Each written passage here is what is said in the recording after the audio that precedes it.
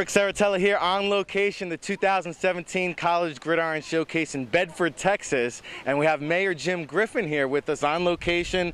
Mayor, I want to thank you for embracing the College Gridiron Showcase, the welcoming party at the Harley-Davidson. We're getting started, we're kicked off, we're on our way, but this has really been an incredible experience this week. Well, thank you very much for that. You know, the city of Bedford, we love hosting this with CGS, and we have some wonderful partners with the school district using this facility where they're practicing, and Harley-Davidson where we had the party and our hotel. So we just all love to come together and just make this a great event for the college athletes. And this is our second year here in the city of Bedford, and it looks like each year it's growing bigger and bigger, and this event is going to be here for years to come.